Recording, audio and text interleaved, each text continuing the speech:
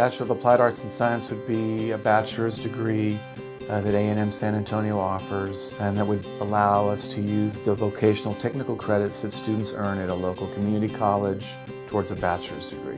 Most of your traditional bachelor's degrees, your BA or your BS, would not allow the use of those vocational technical credits. The BAAS degree allows us to use that.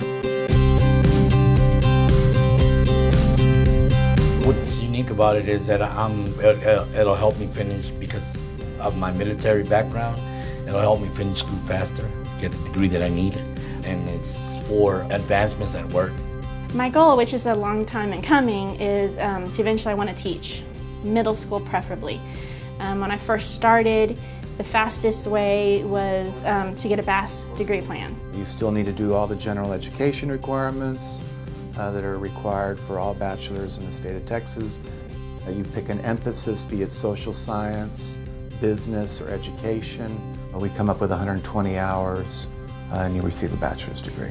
It's not so large, and so you still kind of have that smaller feel to it, and you get a lot of one-on-one. I've had some great instructors and professors, and that has been a big plus for me, being a single parent, older, not your typical right out of high school age. Our BAAS program, compared to other institutions in San Antonio, we accept a lot more, 12 extra hours of this vocational credit or your military transcript. I have to really commend applying and registering has always been super easy. They work around my schedule so I can get a degree. Once I get a degree, it'll open doors to where I'm able to move into management.